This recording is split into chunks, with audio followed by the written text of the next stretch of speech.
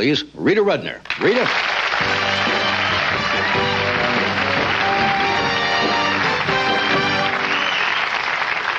Oh, thank you. This is so exciting to finally be on the show, because it happens, you know, and it is a little upsetting. Like last time, all my friends called me up the next day and said, we stayed up. What was worse was my parents called me up and told me how wonderful I was.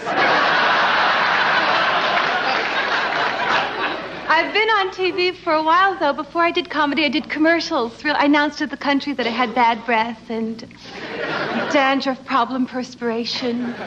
People would recognize me on the street. They'd try to hose me down. And when I started, I was so classy. I started out, I was a ballerina. I had to quit the ballet, though, after I injured a groin muscle. It wasn't mine.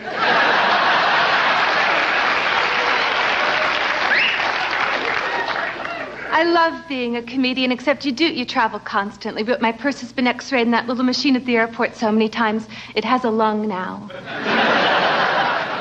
You know, one thing you should never do on a long trip? Start up a game of peekaboo with the child sitting in front of you.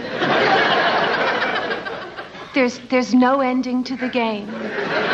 He turned around, I finally just grabbed him by the bib. I said, look, it's always going to be me.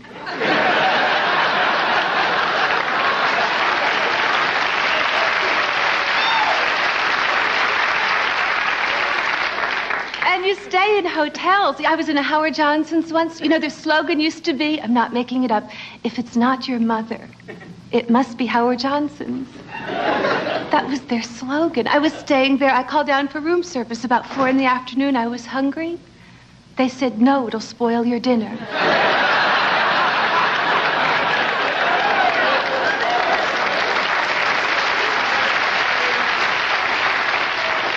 The maid came in every morning. She said, clean up your room.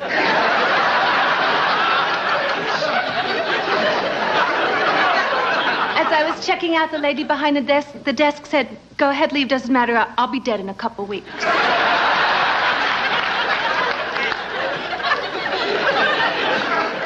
There's really only one way to describe my mother. There's a very old saying, I don't know if you've heard it. Neurotics build castles in the air and psychotics live in them.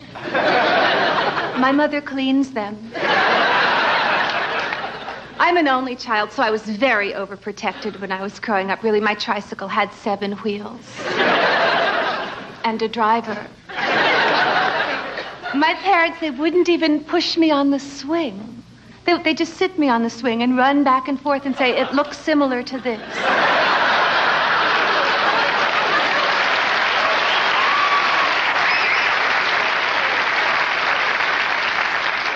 And I always thought I was adopted when I was growing up, too, because I don't look anything like anyone in my family. Well, I look a little like my grandmother now because I have brown hair and blue eyes, and she has blue hair and brown eyes.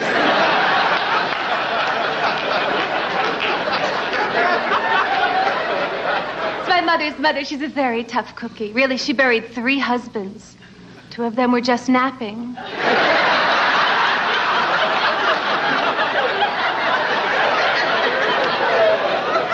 My parents, they've been married forever. Really, they even have the same fingerprints now. They've passed their gold and silver anniversaries. Their next one coming up is rust.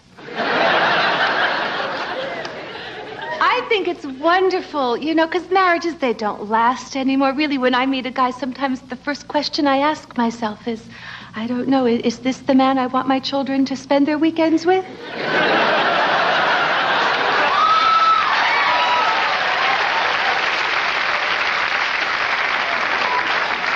And my parents do want me to get married badly. In fact, last time I went home, they threw me a surprise wedding. And they don't care who anymore. As long as he doesn't have a pierced ear, that's all they care about. I think men who have a pierced ear are better prepared for marriage. Well, they've experienced pain and bought jewelry.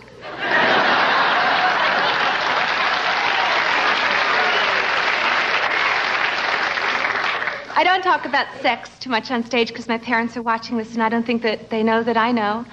And We've never had the discussion. Once I asked my dad the facts of life. He said, if you don't pay your mortgage, the bank forecloses on the house. I did read that men reach their sexual peak at 18, and women reach their sexual peak at 35. Do you get the feeling God is into practical jokes? We're reaching our sexual peak right around the same time they're discovering they have a favorite chair.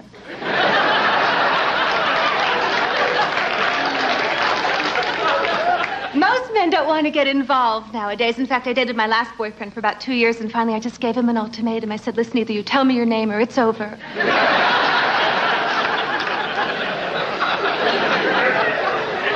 We were playing tennis. He couldn't even say 30 love. Kept saying 30, I really like you, but I still have to see other people.